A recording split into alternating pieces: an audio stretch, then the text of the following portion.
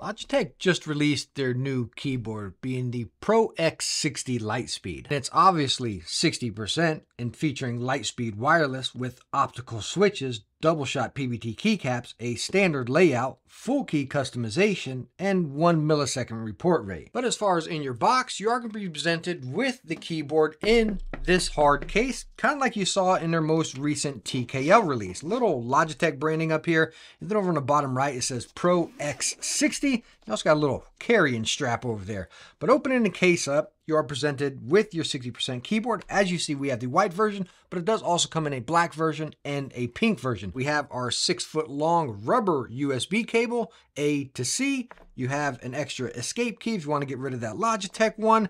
Then over here, you have your adapter and your dongle. Now, even though that hard case had a storage compartment for our dongle, my preferred method is right underneath the keyboard here. You can see that little slot. You can take your dongle, slide it right in there, and it stays in there. It's not going to fall out or budge, and you're not going to misplace it. Nothing's worse than misplacing your dongle. Always put it back in the hole. Over here on the right side of the keyboard, you have your game mode. Usually it's like function Windows key or something, but this is just a simple switch. Pop it over. You can set the RGB to a certain color so you know when it's on there, or just set it to the regular mode. You have your wireless, and then your Bluetooth lights up to let you know which you're in, that USB-C charge port, and then your power button. On the underside of the keyboard, you do have that dongle storage. You have the rubber feet here, and then you have some pop-out feet. Now, this keyboard already has a nice stock incline on it, but if you want to lift it up a little bit more, again, you do have the option to pop out those feet. Keycaps on this board are double shot PBT, and they're not too grainy, but not too smooth. That really nice mix right in between.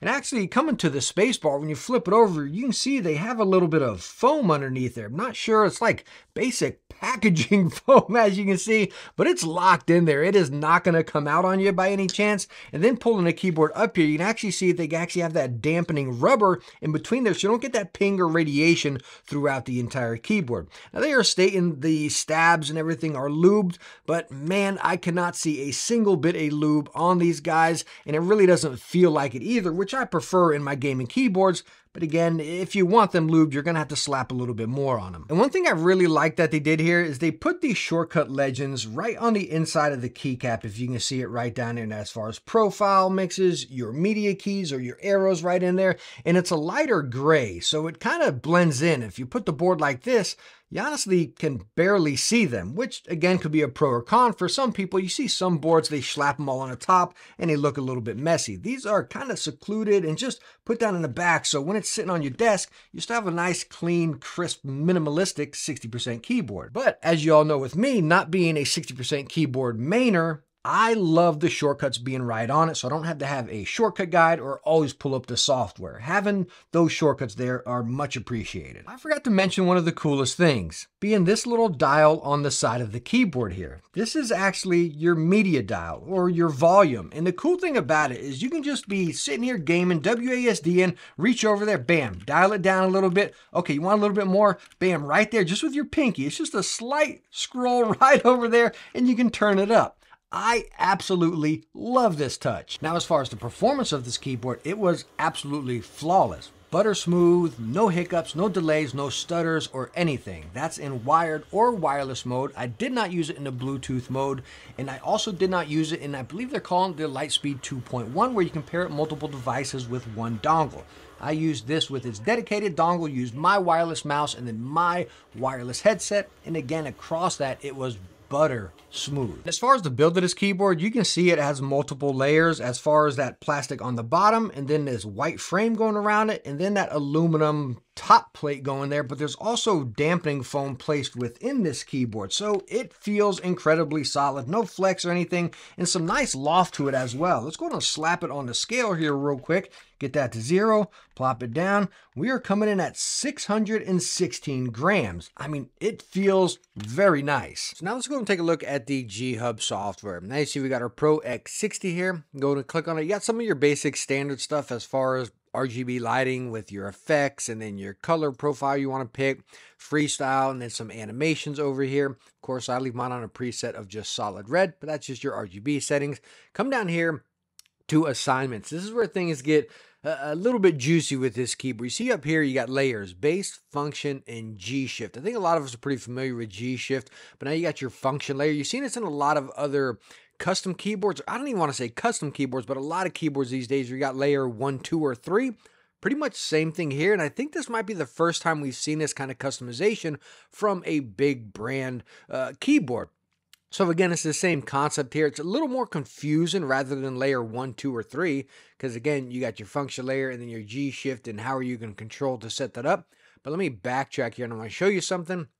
Where are we going to go? Oh no, let me actually go back in here, and I'm going to go down to settings, and over here is custom assignment guide. This is just a nice little helping hand, because again, it's a little confusing than basic layer 1, 2, or 3.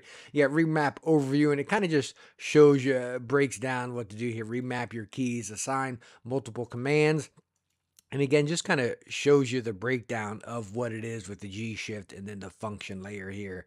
And let's party, I guess. So anyways, coming back over here. So that is the layers. And again, you can create whatever you want for basic quick shortcuts and everything. A little bit confusing, not something I use, but you have it if it's what you want. And then of course you have game mode over here, which is the switch on the side of the keyboard to disable whichever keys you want. And now if you come over here to, again, device settings, you got some other things telling you how much power it's consuming. Again, approximately 65 hours of total charge with this. Your lightness dimming down. You see I keep my brightness around 50%. And then you also have that onboard memory mode, kind of like you've seen with the mice and stuff. If you turn it on, right over there, you got memory slot 1, 2, or 3, which you can control right on a keyboard and save whichever profiles you want. So you got different layers or shortcuts set to it. You can have each of those right on the keyboard. Now let's go ahead and get a quick sound test of this keyboard, and we are using the linear optical switches, which are 50 grams of force, 1.8 millimeters of actuation, and 4 millimeters of total travel. Now you can also get this in a tactical version. The only difference of those stats is they are 60 grams of force. Again, these are 50.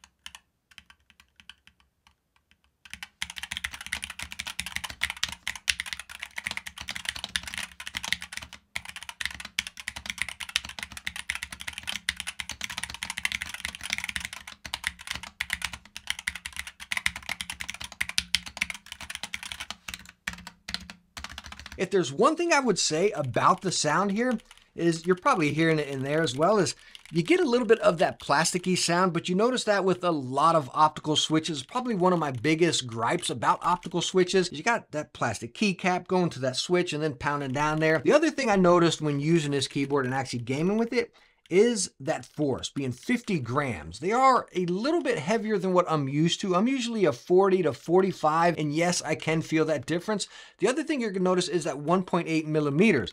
You might be thinking, well, all these keyboards with omnipoint or adjustable magnetic switches, a lot of people set theirs super fast, whether that be with rapid trigger or just the adjustable ones in general. I believe a Cherry MX Silver is what, 1.5 if I'm not mistaken? So with the combination of these switches being a little bit heavier and the actuation being a little bit further, that's where I think the biggest talking point or even complaint about this board is going to be. With it being an esports dedicated type of competitive keyboard, 60% and all of the esports features packed into it, is Logitech a little bit too late right here? And of course, at the end of the day, the biggest question is going to be, is it worth the MSRP of $180? Let me know what you think down in the comments.